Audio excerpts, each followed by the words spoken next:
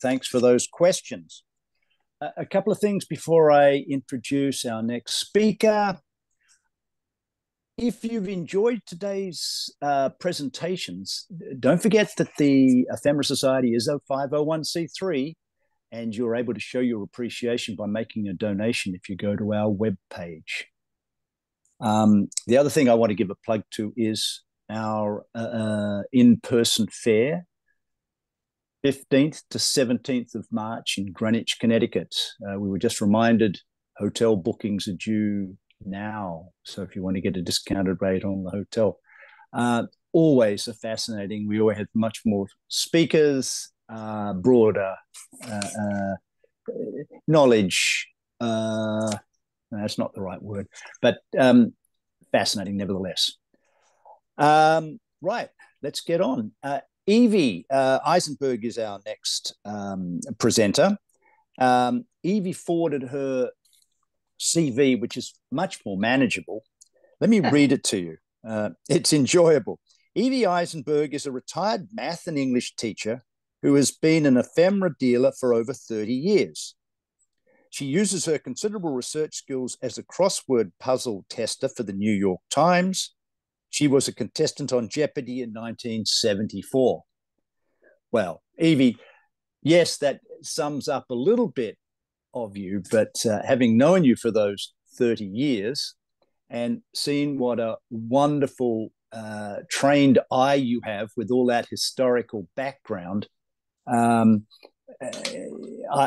must confess, many times I've looked through a pile of cards after you. I've looked through a pile of cards, and you've looked after me, and you've pulled cards out, and I go, "Ooh, that was an interesting card. Why didn't I look closer at that?"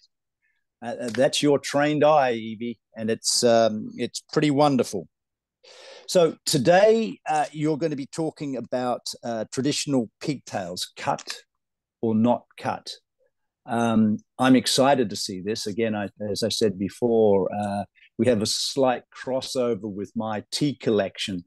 I know washing machines and laundrymen is more the focus, but I'm very jealous of many of your cards, Evie. Anyway, you have the floor. Okay.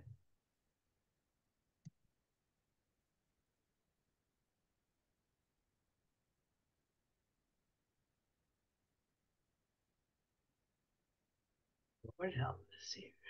Okay, slideshow.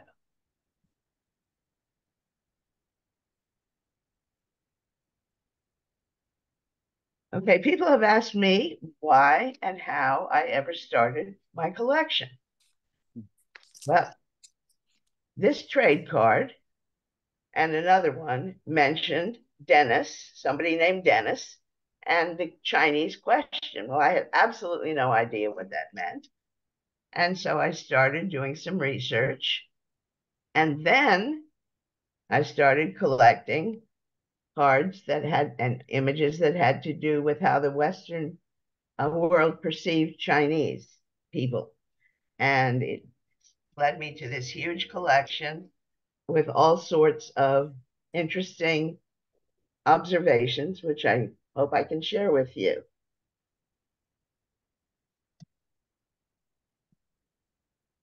So the Chinese Must Go movement began in San Francisco, but the emphasis on the not like us part had become part of the national consciousness in order to get the national Chinese exclusion law passed. So starting in California, the Chinese people had come here or Chinese men, to work on the gold fields in the gold rush in the 1850s and on the railroad in the 1860s. And when that work was done, they migrated mostly to the West Coast and mostly to San Francisco. So San Francisco had passed many, many laws aimed at Chinese immigrants. And one of them was called the Pigtail or Q ordinance. Q is just another word for pigtail. So I will use them interchangeably. The laws were passed, including one called the Sanitary Act. And since the only Chinese people who were here were the men. They tended to room together in small spaces, so they passed an act called the Sanitary Act, which meant that there had to be 500 cubic feet of space minimum for each person. And if you violated that act, you went to jail. So a lot of people violated that act because they figured, all right, I'll go to jail, I'll get some good food, and I'll have more space. And so the jails became filled with Chinese violators of the Sanitary Act. So at that point, the San Francisco City Council passed the Pigtail ordinance, which aimed to discourage Chinese men from violating the Sanitary Act and going to jail. The law stated that the pigtail would be cut off and their heads would be shaved to within 1 inch of their scalp. And the problem was that many of them had come here, most of them had come here with the goal of making a living, getting money, and going back. And if they went back, the Qing dynasty would, which had mandated the pigtail there and had pretty serious punishments, including death penalty, for people who did not obey, did not want to have pigtails. So they had to keep their pigtails because when they went back to China, they would be punished. So many Chinese men lost their pigtails as a result of that. And as one man in 1879, a man named Cao, decided this isn't right after they cut his pigtail off. And so he sued the city of San Francisco. And lo and behold, a federal judge, despite a lot of protests in San Francisco, gave him the victory. It was a violation of the 14th Amendment and was settled with $10,000, which was a lot of money in 1879. This card that I'm showing now shows many of the stereotypes that the Chinese were portrayed with to emphasize that they were different from us, that they were not like us, including the rat, which they claimed was part of the Chinese diet, the opium pipe, the childlike behavior with the two floating down on their pigtails, and the pigtail, of course, right there. This is the actual document that was printed in San Francisco in 1879, repealing the Q ordinance or pigtail ordinance. And here is an example of the ridiculing. These are two stereotypically drawn Irish kids, and they are going after the Chinese man who's selling cigars. And one of them has tied the pigtail to a bar, and the other running off with cigars. This was part of the tendency to ridicule the Chinese men, make them feel that they were less than us, and gave justification for racism. This is a invitation ticket to a Mardi Gras ball by the crew. They did like the Rex and they had organizations called crews. This was the Funny 40 Fellows. And in March 1881, they had their ball. And if you look at the bottom left right here where my cursor is, you can see a Chinese man being pulled out of this rolled up document by his pigtail. A jester is doing this. Now, one of the things that I also learned, and actually on Facebook, there's a group called Mississippi Delta Chinese. A lot of Chinese went to work in the Mississippi Delta after the Emancipation Proclamation and the Great Migration north of the freed slaves.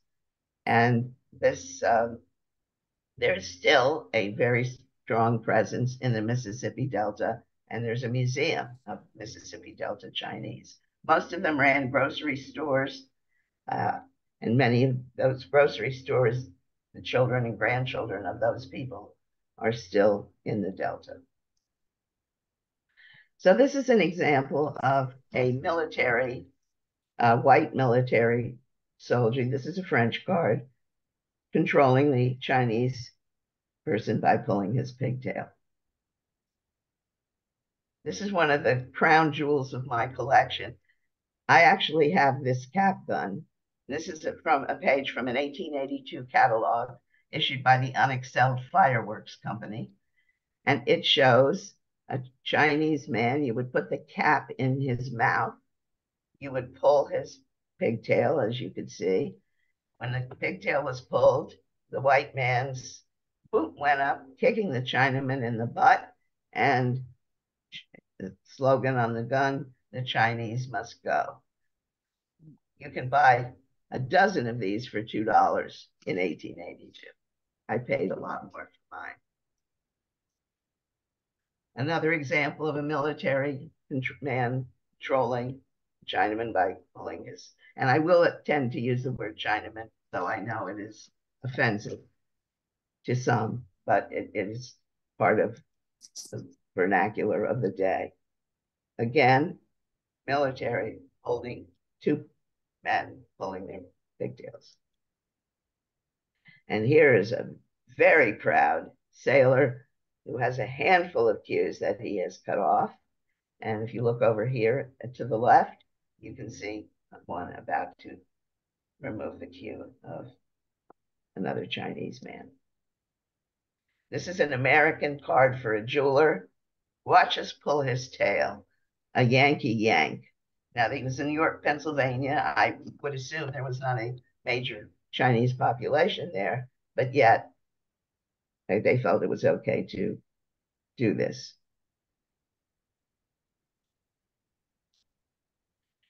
And again, I am not getting along as good as I could. The Chinese man is very, very ridiculously portrayed, and he's being pulled by the pigtail.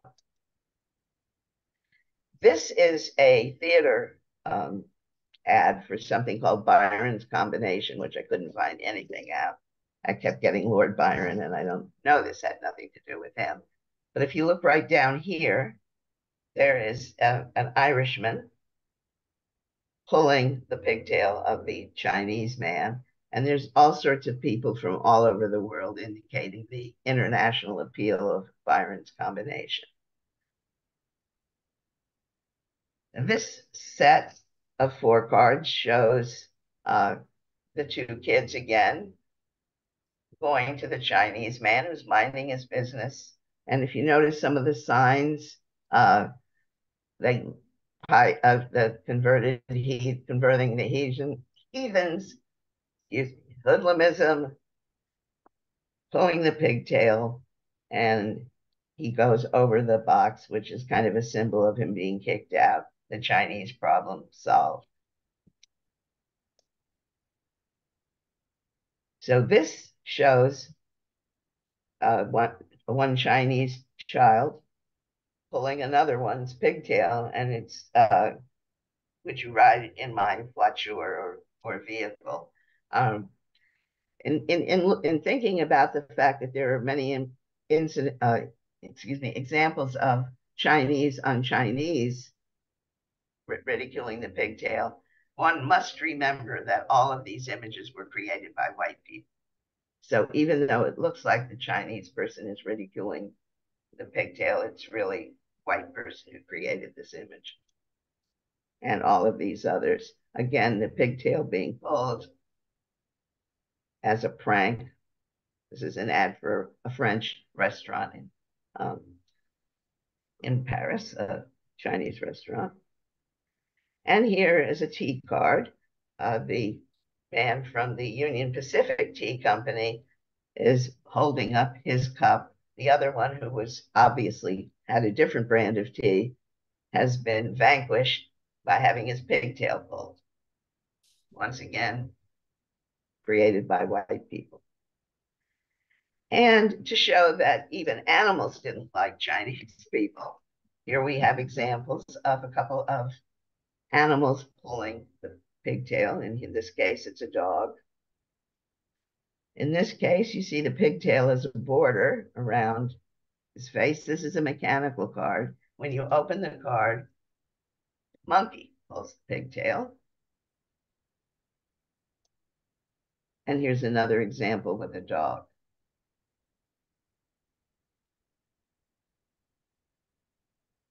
And here's an example of two kids, Chinese kids, having their pigtails tied together by the white child who's using it as a swing. And here's an American or white woman, I guess, with a pigtail, and a Chinese man with a pigtail. Their pigtails have been tied together, and the young perpetrator is jumping over the pigtail. This is another mechanical card. You can look at this image and you can see that the two men that are sitting here are in great pain. They both have a look on their faces that they're hurting. Oh, there is a tab on the right-hand side. Can I close this thing? I guess not. Okay. When you pulled the tab, it's revealed that the two Chinese men have had their pigtails tied together as a prank, and the other and a child is sitting and swinging on them.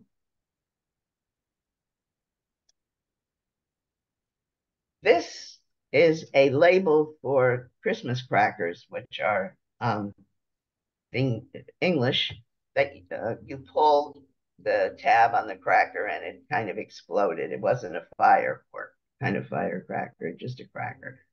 And once again, the firecracker has the two braids, and the two Chinamen look very, very pained. And the perpetrator is kind of sitting on the floor, grinning. So how else did they ridicule the pigtail? Well, they showed it being used for other things. In this case, it's a clothesline in a Chinese laundry. So this shows the stereotypical Chinese laundry. I have a whole album and then some of Chinese laundry images. And here, three Chinese men's pigtails are being used to pull a boat with three women on it. This is a Christmas card from De La Rue, which was an English company. This trade card and the next one, the pigtail is being used by the totally unaware Chinese man. It's being dipped in paint to be used as a paintbrush right here. And here as well. And if you notice, there's an uncolored side of this card. This was an example, and there are many, of course. There are games, there are card games, there are the cap gun, there are skittles or bowling pins aimed at children, so that children would also grow up believing that the Chinese people were worth ridiculing because they were not like us. They're different. This image is from a children's book. And Poor Old Chinaman is one of the poems, one of the pages. So it's the Chinese laundry picture. And if you'll notice here, the pigtail is being used to hold a light bulb. Right here. Here is a pair of postcards that show Chinese man, again, fishing. He has his pigtail in the water used as the fishing line, and he's reading. And all of a sudden, he gets the bite. He leans forward, and up comes the fish, and he's been successful. So once again, kind of a ridiculous image if you think about it. This is called the benefits of the Chinese coiffure. Oops, I didn't mean to do that. And it showed the Chinese pigtail being used also as a fishing pole and as a fishing line and to rescue someone from drowning. They also used the pigtail to actually write words to, once again, ridicule it. So this is an American card for Fairbanks soap, and the word Fairbanks is written in with the pigtail. This is a postcard, the way I feel. The expression is grotesque, and the entire phrase is written with his pigtail. And words are poor means to express my feelings. Once again, kind of a grotesque image. He's holding money, he's got the Chinese laundry, and the pigtail is used to express the message. It's a piece of sheet music, Chung Lo, a Chinese monkey doodle by Neil Moret, and that is obviously not a Chinese man who wrote that. And the braid is used to actually do the name of the piece of music, which I assume he is Chung Lo. So for more ridiculousness, we have the pigtail being used as for pratfalls. It gets caught on something, and the owner of the pigtail either falls or in some way is harmed. So this is by an artist named Graham Hyde, who did a lot of illustrations with Chinese men on them. This is a postcard. Here is the pigtail being caught in a door, and the person is dropping the plates. Now this is actually a man. One of the other differentiations was not only to make the Chinese men childlike, but also to feminize them. They did laundry. They're in ads with women who are looking at soap, and they're the only man in the ad. This is another thing aimed at children. It's a stencil, and they could stencil the design. Again, the pigtail caught on a tree.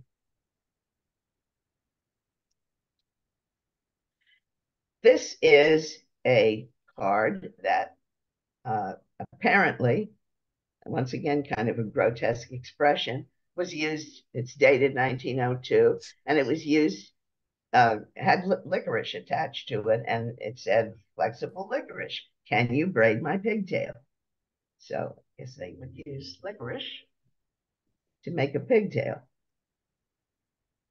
And here's a gentleman in a Chinese laundry. There are all kinds of tales about this place. I saw one a couple of yards long in Chinatown. So this is a very long one. The normal pigtail was waist length. This is far longer than that.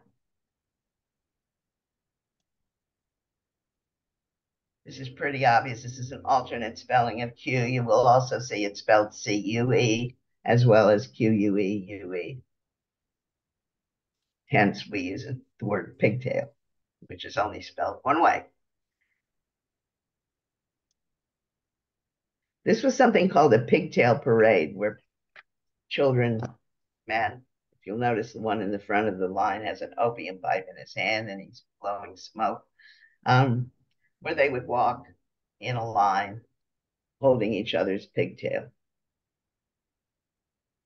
And here's a plate with a pigtail parade on it.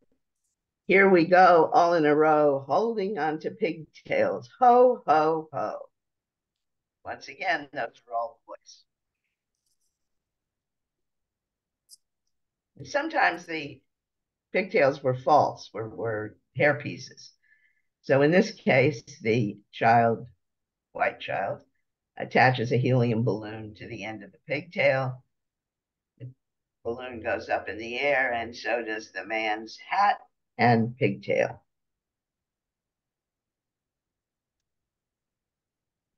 This is an interesting set. It's a French set where the white gentleman comes to the Chinese man and says, "That is a beautiful pigtail. I think I want it.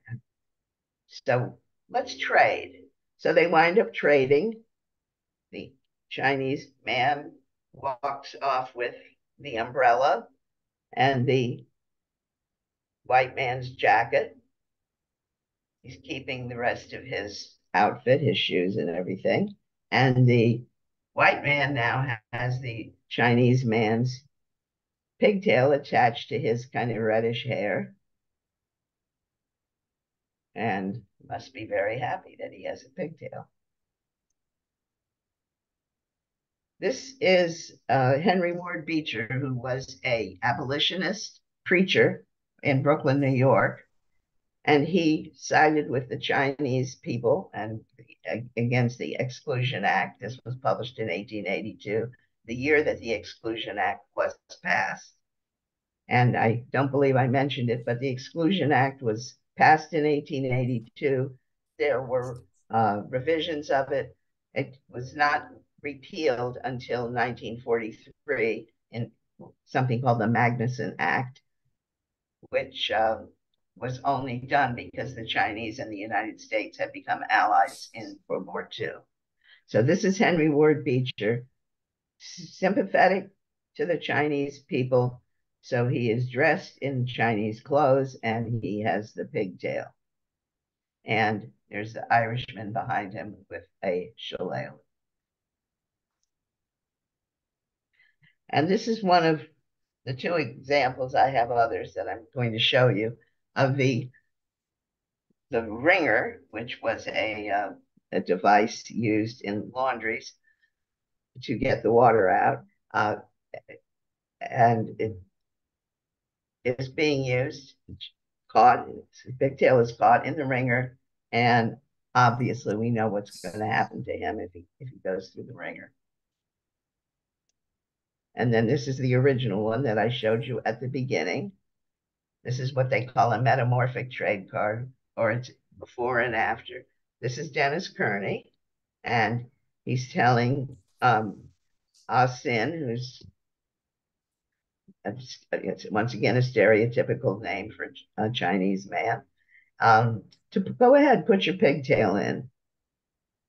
And there it is. He's putting his pigtail in. The question solved. Chinese must go. That was the actual motto of the Working Man's Party that Dennis Kearney led in San Francisco previous to the passing of the Exclusion Act. And this is the Chinaman's Party.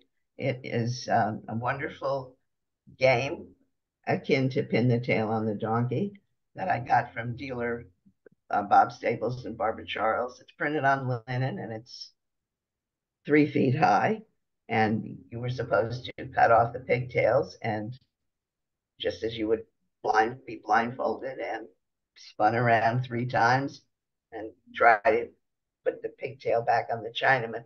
But what I loved about this was on the rules, it said, restore his cue. And it's well known that a Chinaman without his cue is debarred from entering the celestial paradise. Celestial was another word used for the Chinese empire. The Chinese empire was the celestial empire, and is subject to scorn and contumely by his countrymen. An opportunity is given by this game to repair such loss and restore the sufferer to his proper condition. So that's kind of taking a sympathetic turn look at the Chinese man's plight. Well, that is the last slide, but here's what I would like to say to sum things up. All right.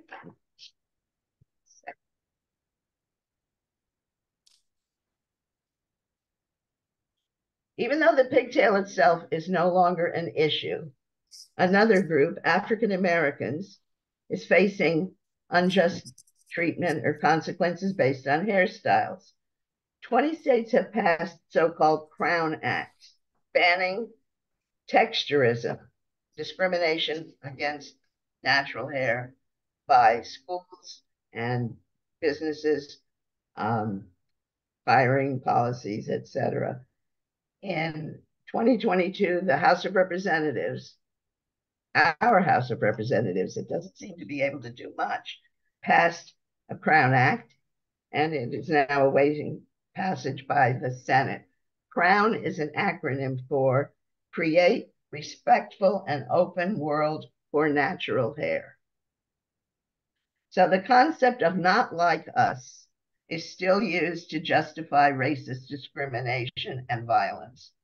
The so-called populist movement of today, bringing this whole thing around to today, demonizes those who do not look like, talk like, dress like, or worship like the dominant culture.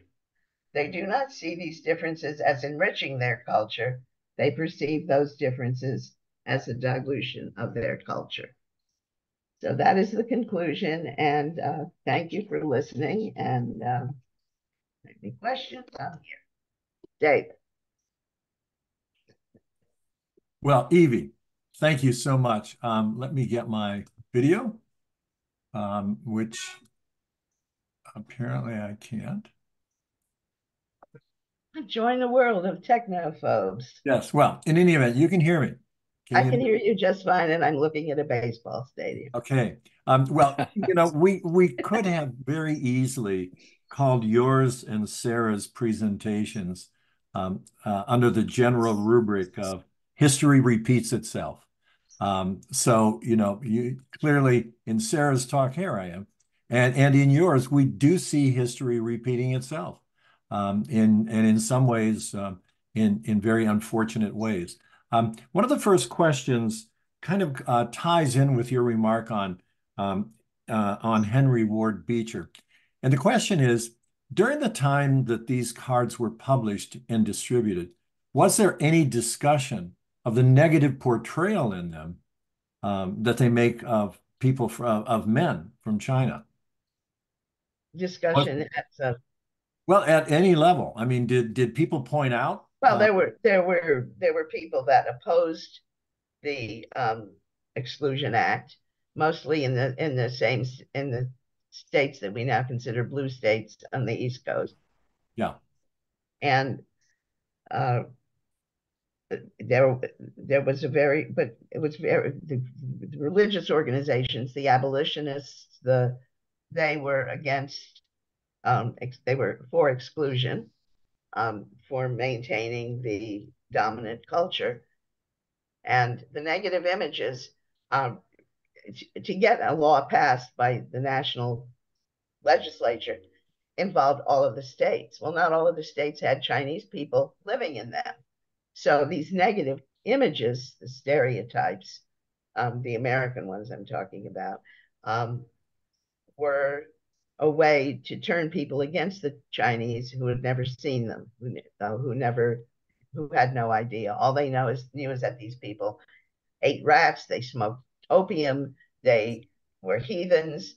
So the media did their job, and it started, as I said, with games and stuff for children that created that.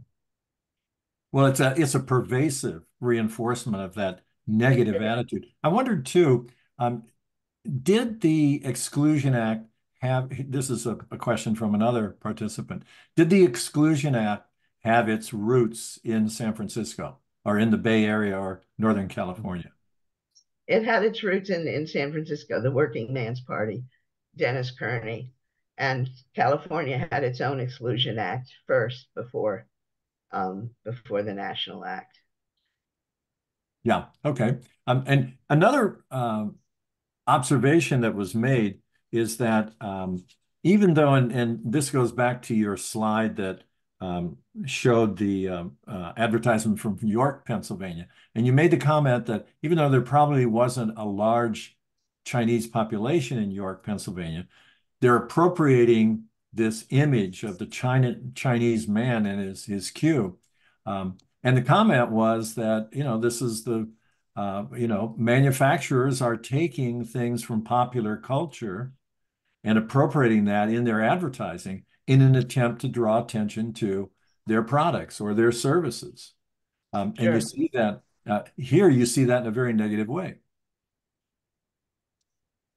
Yeah, yeah, I'm surprised when I'm driving around and I see businesses with signs for a particular candidate. Usually businesses would sort of stay neutral.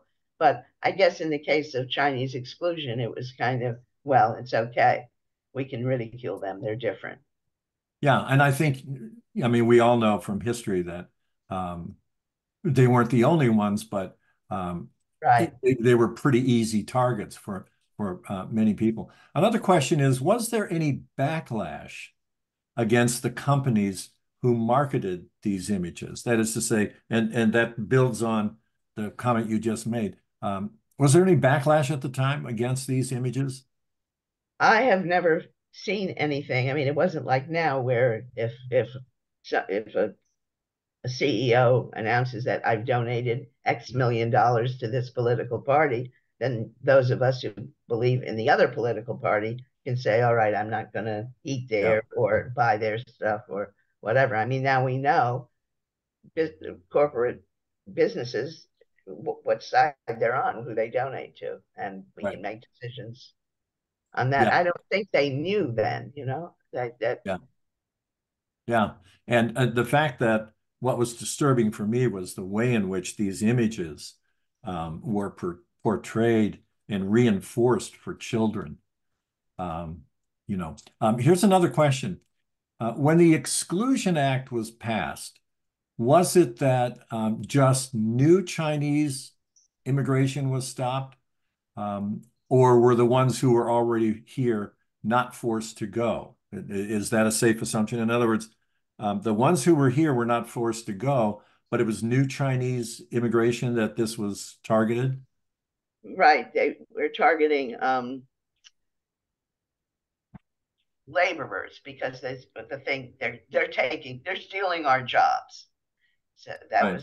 that was the mentality. They always allowed students, like college students, were always allowed to come. There were several who graduated from Yale, I think in the 1860s or so, and they they did. Let's see, how do I want to phrase this?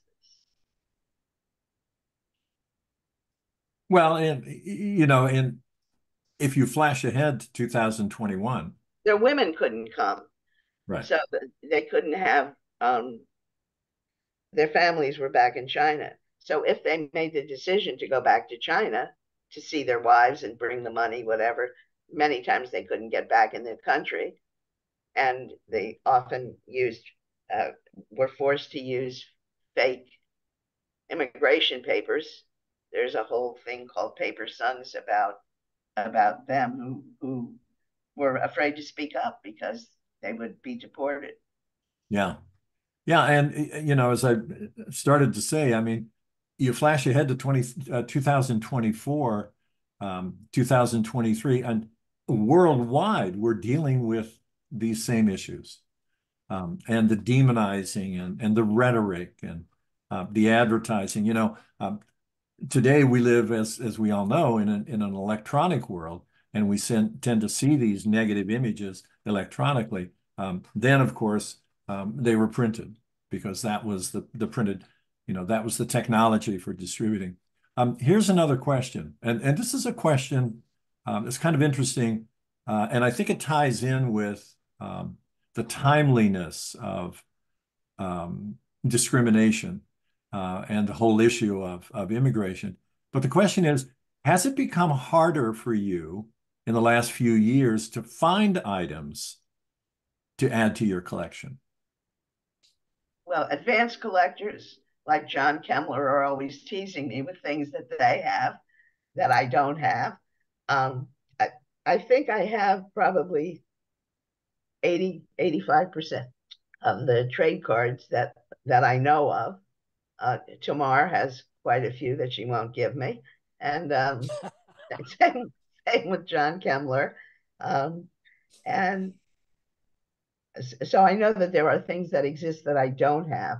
but I'm very lucky to go to if I go to a show and I find something that is affordable, because the other thing is the institutions are now waking up to the fact that, hey, we don't have this stuff. Our collections are basically white European men, and we now have to start acquiring women and LGBTQ and African American and other collections to show the breadth of contribution to American culture. So PBS has been doing some fabulous documentaries on this, yes, which I urge anyone to watch, and on all of the things that we weren't taught in school, not just Chinese exclusion. Well, apart from collector envy with Tamar and others, it would seem as though it has become more difficult in my field, African American baseball. It's becoming even more difficult because in a similar fashion, institutions are now becoming aware of this and right, want to expand the knowledge base. Here's an interesting question. The Byron Combination was a touring group of theatrical comedians circa 1885, led by Oliver Byron. One of their advertised funniest plays was called Across the Continent. I think that's just an observation, not a question for you. But thank you for I guess this was a theater person, so thank you. Well, it's from somebody who's deeply involved in institutional ephemera. Well, this has been a very, very interesting and for me informative presentation. I did not know that the Chinese queue had become the target of such attention. And it's been very informative for me, and I hope the same has been true of the rest of our audience. And I'll end this one, your presentation, Evie, the same way I did with Sarah, and that is, this person writes to say, "My God, I've learned so much today from your talk." So thank you, Evie Eysenburg. And now, David, that must have been my son, maybe. Well, I'm not allowed to reveal names, Evie. That's okay. Thank you, Mike. Okay, back to you. As always, for your insights. Evie, thank you. That was great. Only one tea card to you. I'm drinking tea, David. Good. Pleased to hear it. Sarah, thank you. That was fantastic. Really enjoyed today. Mike, thanks for your always beautifully curated questions. I know we put the raw product in there, but you do it so beautifully. I also want to thank Barbara Lowe, who I think's got very close to you, Evie, if I hear correctly. Evie Barbara had fun with her. Barbara and Mary and Beth, of course, Mary Beth, who's kept us on track the entire time. Thank you, Mary Beth. Don't forget two things. One, at 4:30, we have Marvin's virtual show, which I encourage all members to go to. Non-members, Saturday at midday. And then again, the 14th to the 17th of March in Greenwich. We'd love to see you guys there. Thank you for today, and farewell till March. Bye.